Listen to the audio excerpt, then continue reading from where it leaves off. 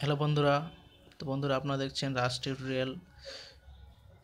আজকে আমি নিয়ে আসছি খুবই ইম্পর্টেন্ট, যেটি আপনারা দেখতে পাচ্ছেন যে বিগত বছরে বিভিন্ন কম্পিটিটিভ পরীক্ষার সাহিত্য, শিল্প, সংস্কৃতির প্রশ্ন তথা বিভিন্ন পরীক্ষা এগুলো এসে গেছে এবং আসার খুবই চান্স রয়েছে। বিশেষত পিএসসি, এসএসসি, গ্রুপ ডি এবং প্রাইমারির জন্য তো খুবই ইম্পর্টেন্ট। তো যারা পরীক্ষা দিতে চলেছেন, যে কোনো পরীক্ষা, বিশেষত প্রাইমারির ক্ষেত্রে ইংলিশ বাংলা দুটির ক্ষেত্রেই কিন্তু এই যে শিল্প, সাহিত্য, সংস্কৃতি থেকে প্রশ্নোত্তর আসে থাকে এবং বিভিন্ন বই এবং তার রাইটার সেগুলো কিন্তু আসে থাকে। তো যারা দিয়েছেন আগে তারা অবশ্যই জানেন। তো বন্ধুরা, ভিডিওটি শেষ অবধি দেখেন এবং নতুন হলে আমার চ্যানেলটি সাবস্ক্রাইব করে রাখবেন। আরও অনেক ভিডিও দিতে চলেছি প্রাইমারি টেট এবং অন্যান্য পরীক্ষা রিলেটেড। তো ভিডিওটি শেষ অবধি দেখবেন। তো প্রথম যে কোশ্চেনটি, জুন 2014 হিলারি ক্লিনটনের নতুন প্রকাশিত বই। তো এটি দেখতে পাচ্ছেন যে এটা WBCS আসছিল। তো জুন 2014-তে হিলারি ক্লিনটনের নতুন যে প্রকাশিত বই সেটি হলো হার্ড চয়েসেস। তো হার্ড চয়েসেস ছিল তার নতুন প্রকাশিত বই। তো বন্ধুরা, আরেকটি ট্রিক্স আমি বলেছি, এগুলো মনে রাখার।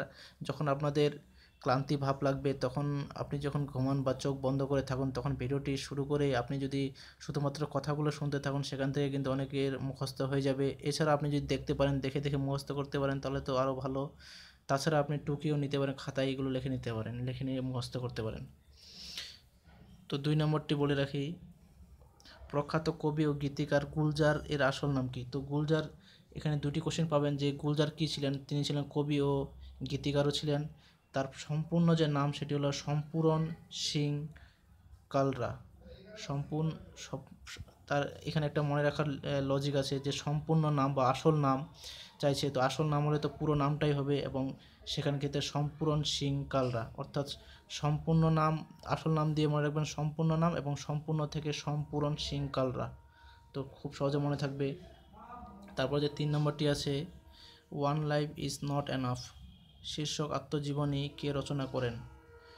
এটি রচনা করেন কে নটবর সিং, অর্থাৎ one life is not enough এটি রচনা করেন নটবর সিং। তারপরে 4 নম্বরটিতে যাই, 1857 অর্থাৎ 1857 এর রচয়িতা কে?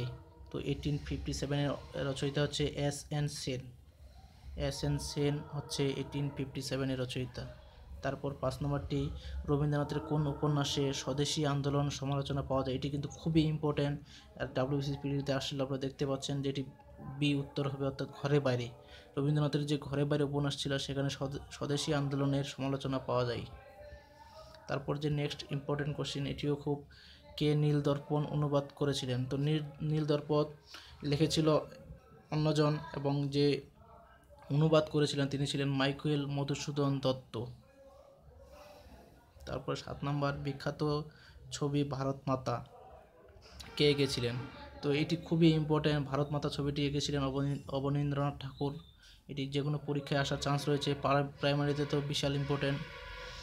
8 নম্বর কোশ্চেনটি দেখে নিই, পথের দাবির লেখক কে ছিলেন? তো পথের দাবির লেখক ছিলেন শরৎচন্দ্র চট্টোপাধ্যায়। তারপরে 9 নম্বর কোশ্চেনে যাই, মিড নাইটস চিলড্রেন এটি কার লেখা? তো মিড নাইট ইটস চিলড্রেন এটি লেখা হচ্ছে সলমন রুশদি। সলমন রুশদি লিখেছিলেন মিড নাইটস চিলড্রেন। এটি বারবার আমি বলতেছি কারণ আপনাদের বারবার শুনলে অবশ্যই মুখস্থ হয়ে যাবে। এবং দেখতে পাচ্ছেন যে SSCতে আসছিল কনস্টেবল পরীক্ষায়। তারপরটিতে যাই, উদয় শঙ্কর ছিলেন একজন বিখ্যাত ভারতীয় নৃত্যশিল্পী। তিনি ছিলেন নৃত্যশিল্পী। তারপরে 11 নম্বর আছে, বিরজু মহারাজ কোন নৃত্যশিল্পের প্রদর্শক? তিনি ছিলেন কত্থক। এটি খুবই ইম্পর্টেন্ট। বিরজু মহারাজ ছিলেন কত্থক নৃত্যশিল্পের প্রদর্শক। তারপরে যেটি 12 নম্বর, এটিও ইম্পর্টেন্ট, বিসমিল্লাহ খান কোন বাদ্যযন্ত্রের সঙ্গে যুক্ত ছিলেন? তিনি ছিলেন শরৎ বাদ্যযন্ত্রের সাথে যুক্ত ছিলেন। তারপরে যেটি, কোন মহিলা প্রথম জ্ঞানপীঠ পুরস্কার লাভ করেন? এটিও খুব ইম্পর্টেন্ট। প্রথম মহিলা হচ্ছেন আশাপূর্ণা দেবী, তিনি জ্ঞানপীঠ পুরস্কার লাভ করেছিলেন। তারপর যেটি আছে 14 নম্বর, এটিও তো গডফাদার এর লেখক কে? অর্থাৎ গডফাদার লিখেছিলেন মারিও পুজো। এটিও ইম্পর্টেন্ট খুবই। 15 নম্বরে যাই, ক্রাইম অ্যান্ড পানিশমেন্ট এর রচয়িতা হলেন ডস্টয়েভস্কি। তারপরটিতে যাই শাইলক। এটি হয়তো আপনারা জানেন, শাইলক হচ্ছে শেক্সপিয়ারের একটি চরিত্র। এটি মনে রাখবেন, শাইলক চরিত্রটি কার সৃষ্টি, সেটি হবে শেক্সপিয়ারের। এবং 17 নম্বরটিতে যাই, এ হন্টেড হাউস কে রচনা করেছিলেন। তো এখানে যেহেতু এর অপশানটি নাই, পরের অপশানটি দেখে নিই। এ হন্টেড হাউস তিনি হচ্ছে ভার্জিনিয়া উলফ। ভার্জিনিয়া উলফ এ হন্টেড হাউস এর রচয়িতা। তারপর অপরাজিত, এটি কিন্তু খুবই ইম্পর্ট্যান্ট। অপরাজিত এর নির্দেশককে দেখতে পাচ্ছেন যে পিএসসিতে এটি আসছিল। তো অপরাজিত এর নির্দেশক হচ্ছে সত্যজিৎ রায়। তারপরেটিতে যাই, নৃত্য ও বিভিন্ন কলার কেন্দ্র কলাক্ষেত্রম প্রতিষ্ঠা করেছিলেন। তো এটি রুক্মিণী দেবী। রুক্মিণী দেবী নৃত্য ও বিভিন্ন কলার কেন্দ্র কলাক্ষেত্রম প্রতিষ্ঠা করেছিলেন। তারপরে 20 নম্বরে যাই, এটিও খুব ইম্পর্ট্যান্ট। সৈয়দ মুজতবা সিরাজ কর্তৃক সৃষ্ট গোয়েন্দা চরিত্র, সেটি হলো কর্নেল। এটি খুব ইম্পর্ট্যান্ট। কর্নেল যে চরিত্রটি, গোয়েন্দা চরিত্রটি ছিল, সেটি সৈয়দ মুজতবা সিরাজ কর্তৃক তৈরি।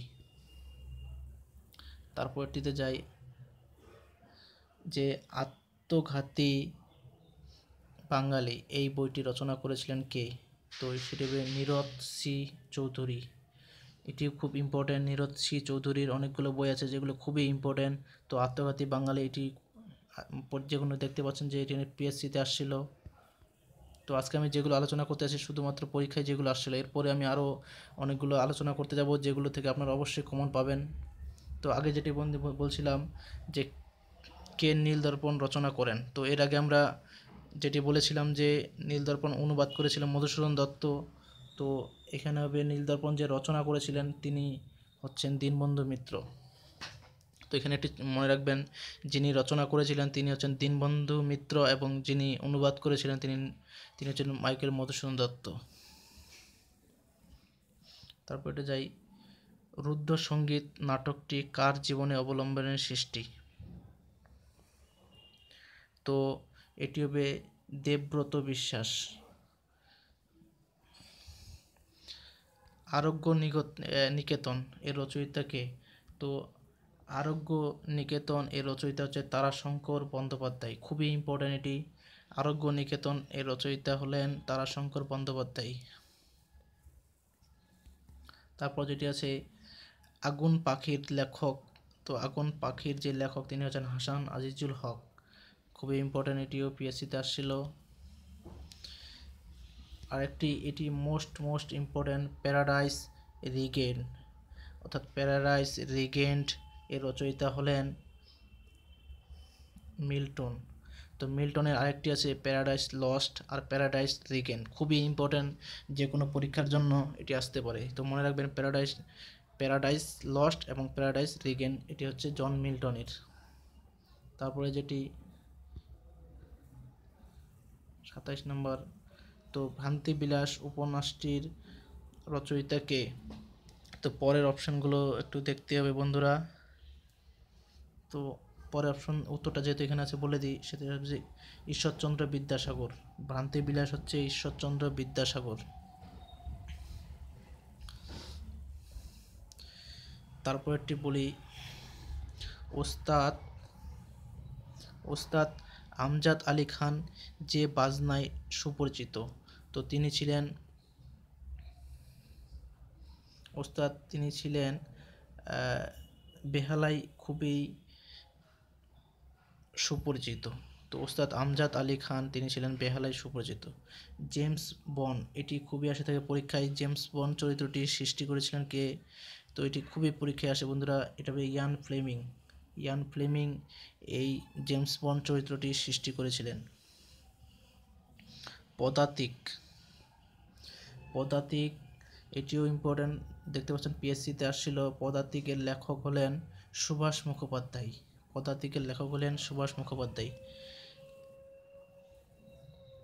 31 নম্বরটি, আন্না কারেনিনা এর রচয়িতা কে। তো আন্না কারেনিনা এর রচয়িতা হল টলস্টয়, অর্থাৎ লিও টলস্টয় এর রচয়িতা।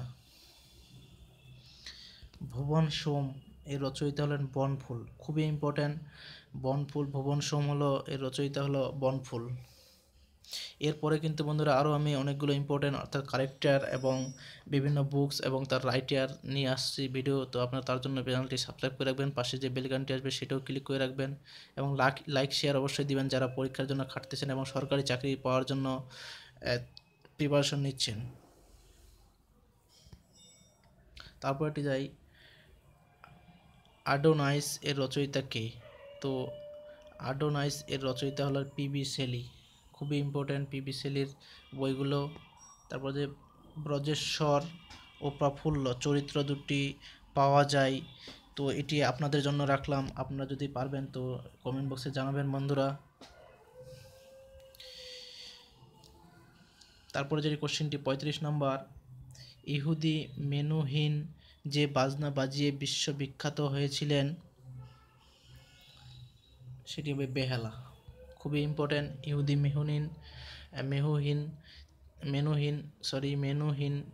ইহুদি মেনুহিন তিনি বেহালা বাজিয়ে বিশ্ববিখ্যাত হয়েছিলেন। তারপরে যেটি আছে বন্ধুরা সেটি হবে দি অ্যাডভেঞ্চার অফ টিনটিন, এই চলচ্চিত্রের নির্দেশক হলেন। তো এইটিও খুবই কিন্তু ইম্পর্ট্যান্ট একটি কোশ্চিন।